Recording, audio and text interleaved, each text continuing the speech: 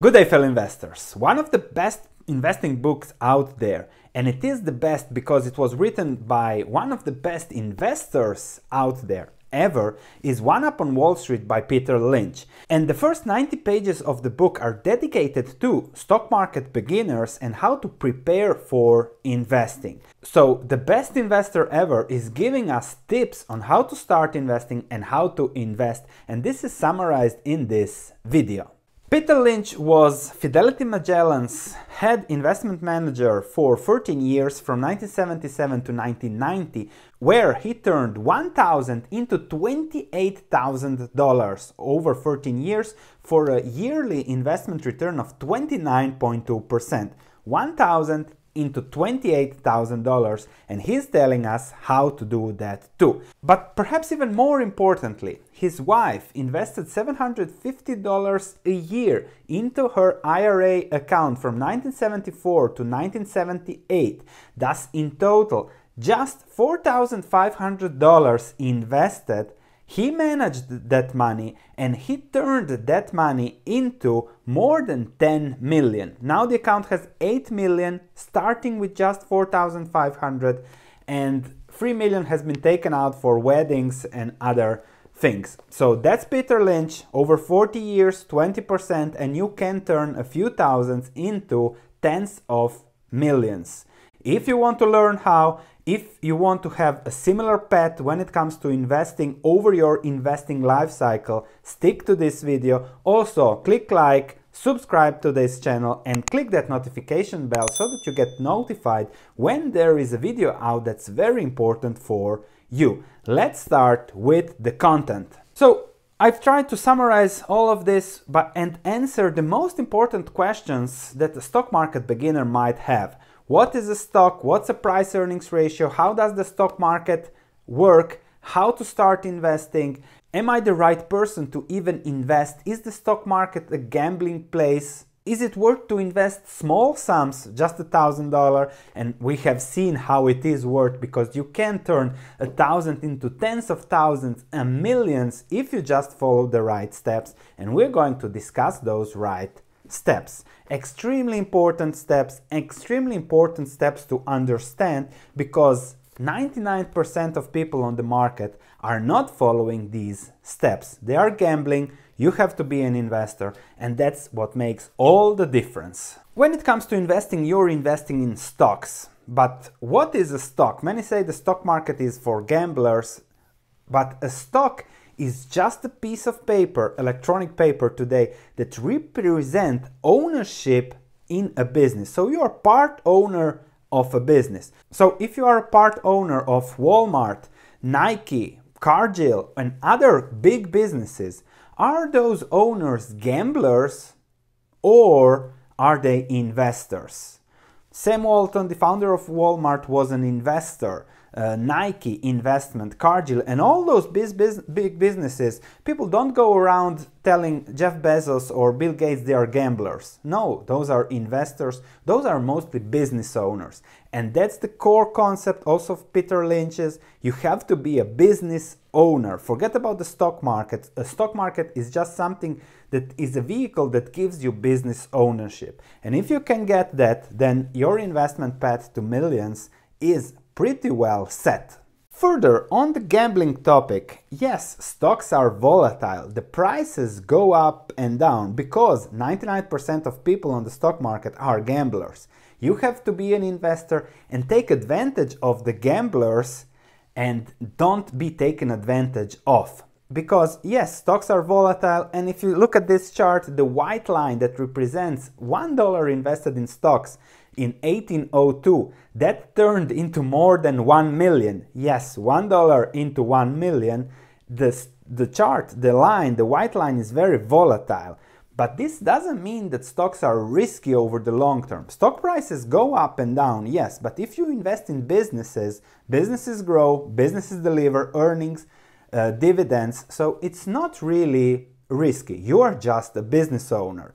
It's risky to hold cash, to hold bonds, because if you hold cash, $1 from 1802 is now just 4 point something cents. So it lost 95% of the value due to inflation. That's for me risky. Owning businesses is not risky because it's one of the best investments out there, alongside owning real estate. To dig deeper into this subject, we are going to compare earnings and stock prices, and for that we're going to use a price-earnings ratio. Because if you invest in businesses, you're focused on the earnings, not on the stock price. Stock market investors today are focused on the stock price, and you can see that by watching Apple's stock price. It was below 100 just 3 years ago, then it went up to 220, then it crashed to 150, and now it's up to 280. And most investors, except for Buffett, look at those stock prices and think, okay, where will Apple's stock go up next? As an investor, you don't care where the stock will go next, you care where the earnings will go next. And one important metric that helps when it comes to investing is the price-earnings ratio.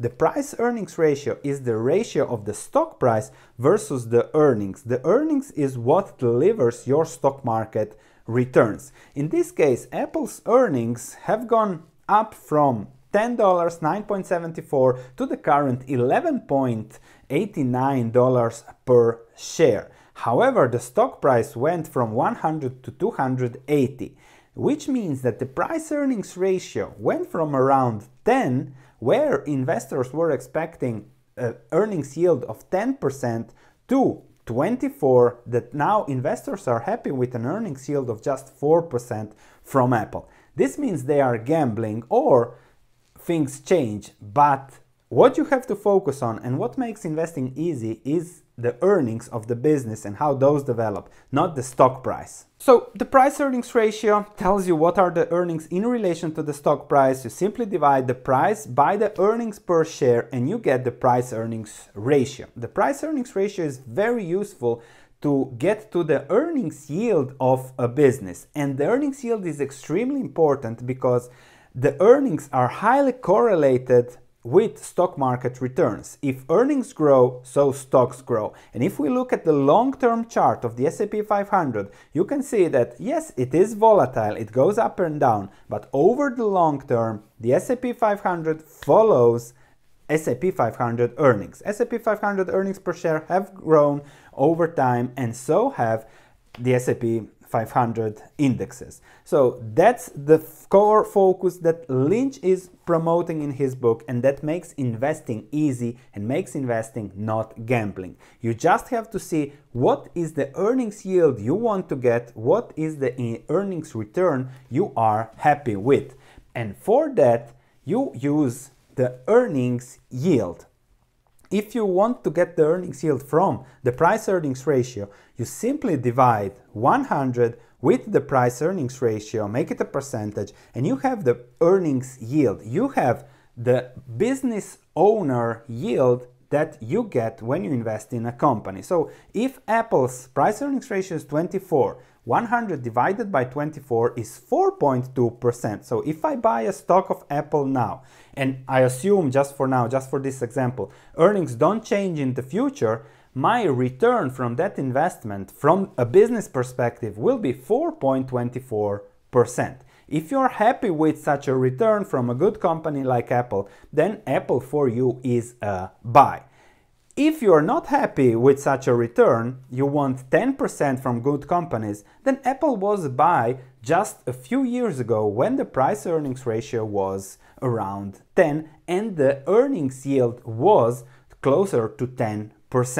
What changed in the meantime? Well, investors, stock market traders are gamblers, and now they think they can make a few bucks by pushing the price higher in relation to the negativity that was surrounding the stock a few years ago. So that's something you take advantage of. When you're happy with a 10% yield, you buy. When you are not happy, let's say 4%, you might sell. So as an investor, you take advantage. If you buy Apple now, hoping that it will go to 300, 350 in the next year or two, then you are a trader, a gambler, a speculator, and then you'll get the returns you deserve. Further, when it comes to investing in businesses, Nike, Walmart, Cargill, all the businesses that we mentioned were pretty much smaller 20, 30 years ago, because businesses constantly grow, the world grows, the economy grows, the American economy is constantly growing, and things, as we are humanity, we are positive and we grow, we solve the problems. The 2009 crisis has been solved.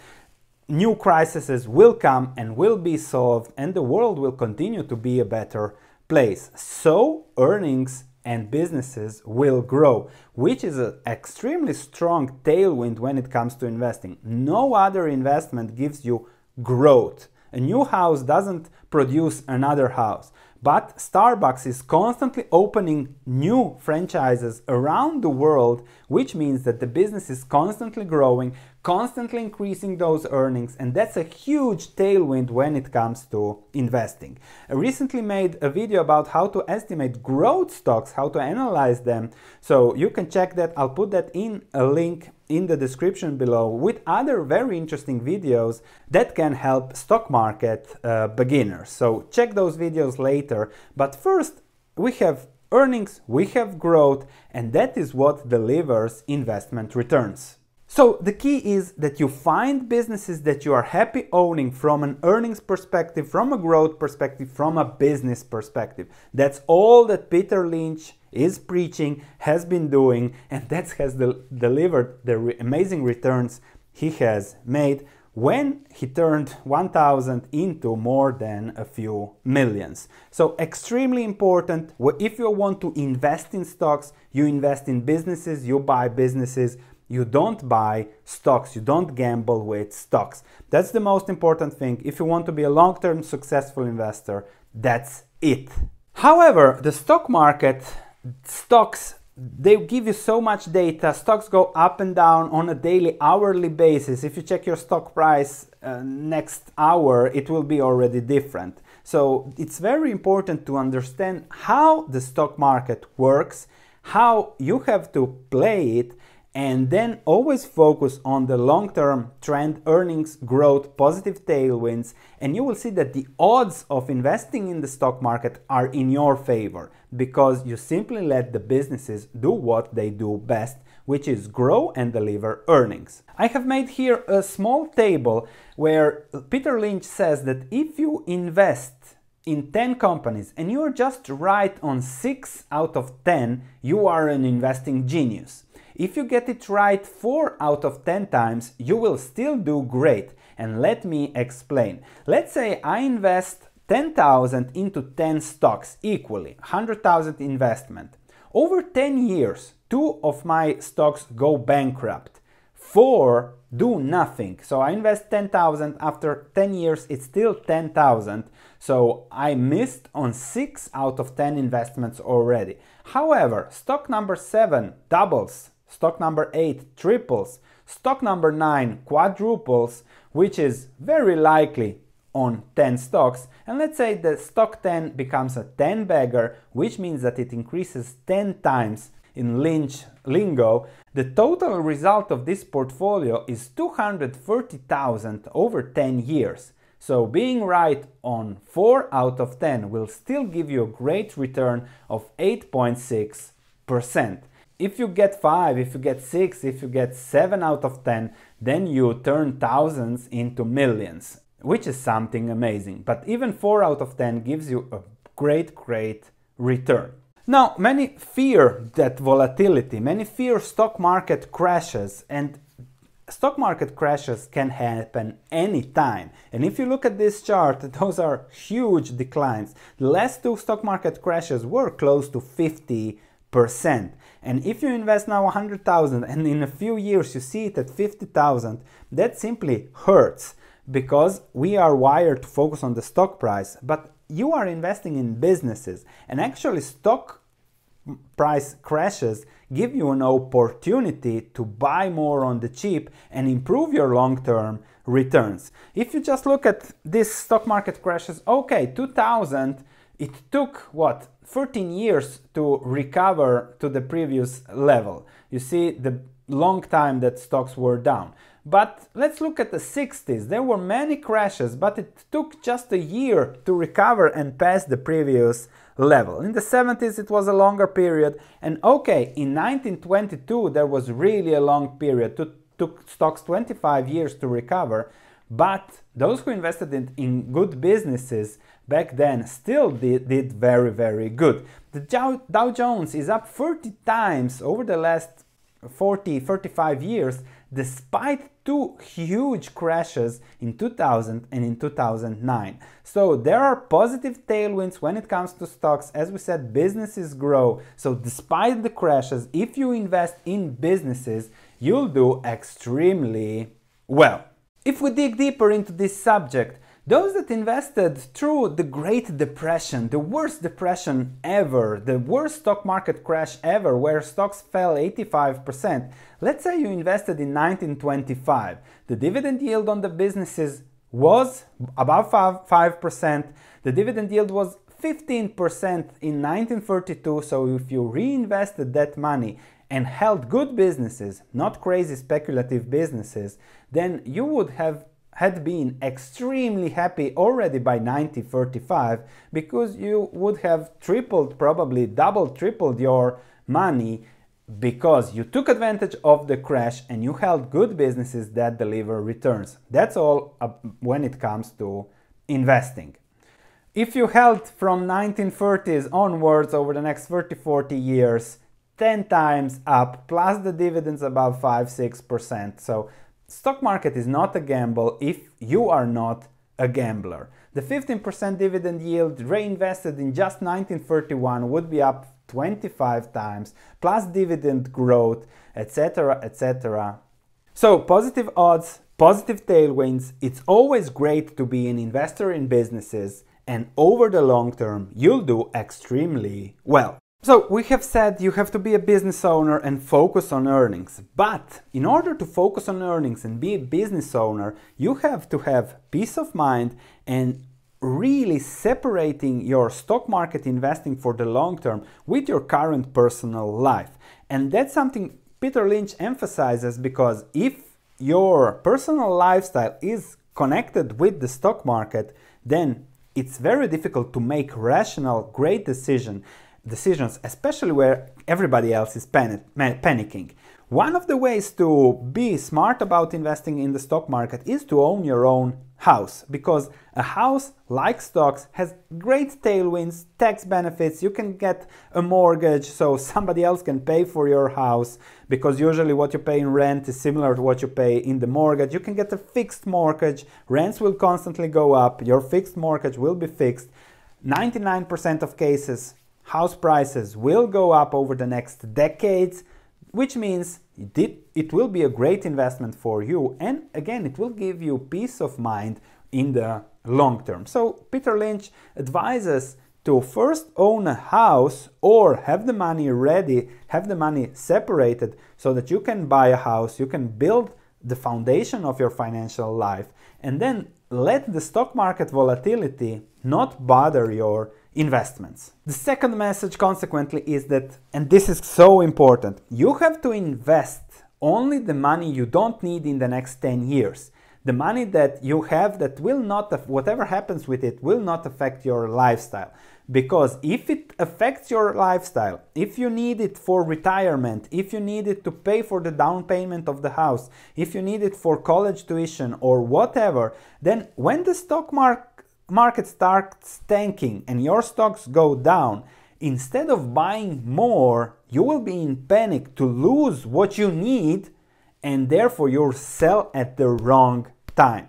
This is what happens always. People need the money, people gamble, and then it affects their lifestyle, and then they sell at the wrong time instead of buying. This is so typical. Therefore, what is invested in the stock market is long term. When it becomes a few millions, then you can sell it, then you can enjoy it. But until then, keep it there and keep it separated from your personal lifestyle. Even if it's just a few thousand can turn into millions, but don't put too much money into it, because then you'll make the wrong decisions. So keep a separate stock market account that will not affect your life, but will allow you to enjoy the tailwinds of business stock market investing. Further, do you have what it takes? It's a mindset question, and Lynch considers it one of the most important questions when it comes to investing. When the book Peter Lynch wrote was published, This was New York bestseller, but then another book, The Great Depression of 1990,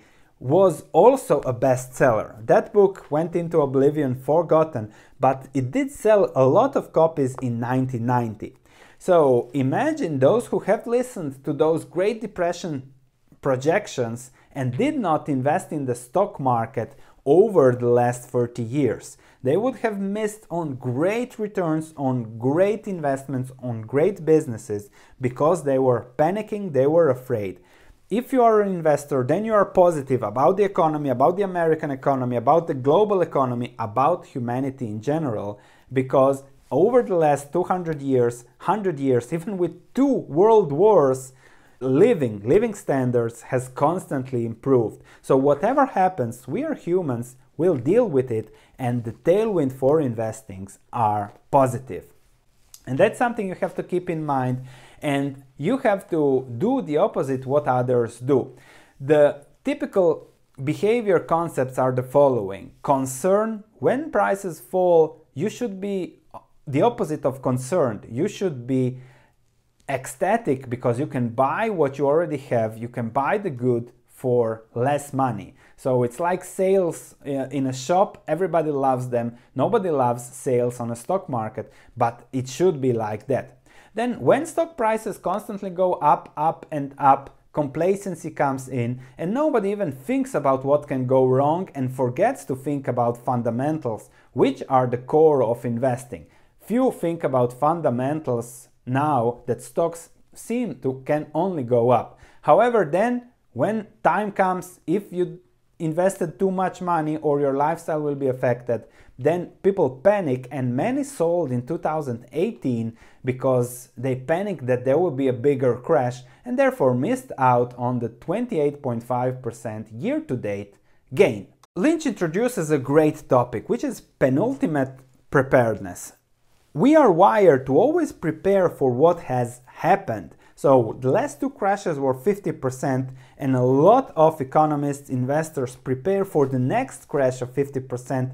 And over the last 7-8 years, I've been just listening to people, oh, I'm waiting for the next 50% crash. They started waiting when the S&P 500 was at 1,000 points. Now the S&P is above 3,000 points, and they are still waiting for that new 50% crash that might never come. You never know. But if you invest in fundamentals, in businesses, you don't care about stock market crashes. And then keep in mind another thing. Lynch turned 1,000 into 3.5 million. So a small sum into 3.5 million.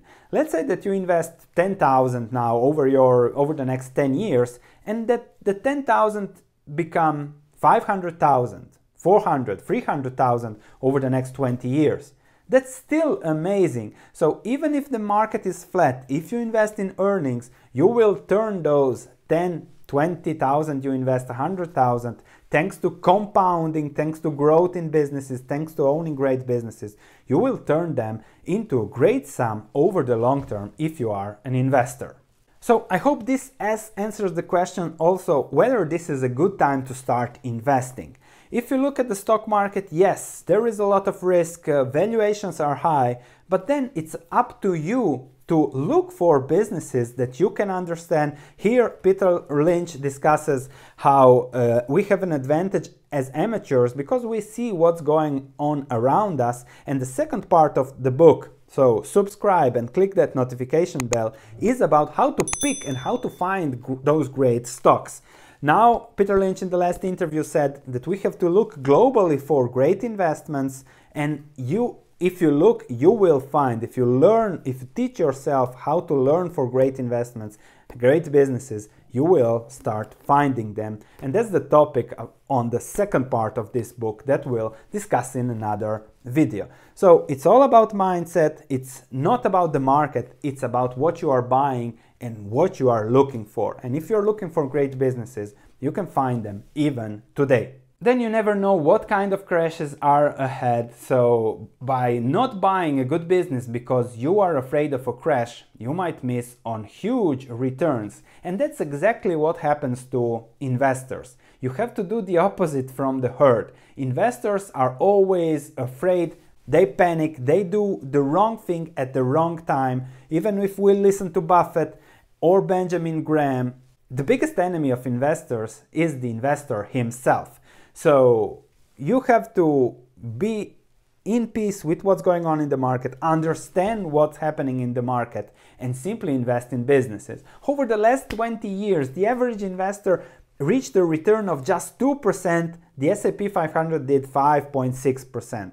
So the S&P 500 destroyed the average investor because the average investor is buying high and selling low. And that's something you will not do if you focus on businesses, if you own businesses and forget about stock prices. Stock prices have to just be a reference to what are you paying for a business when you buy. And then if it really becomes exuberant and the business is not developing as you planned, then you might consider selling and exchanging for something else. But in the meantime, don't focus about stock market price volatility. Just focus on the business and get to know those businesses. Another great question is, do you need financial education to start investing, to invest in the stock market? Peter Lynch was a liberal arts major, so he studied philosophy, history, the ancient Romans and things like that.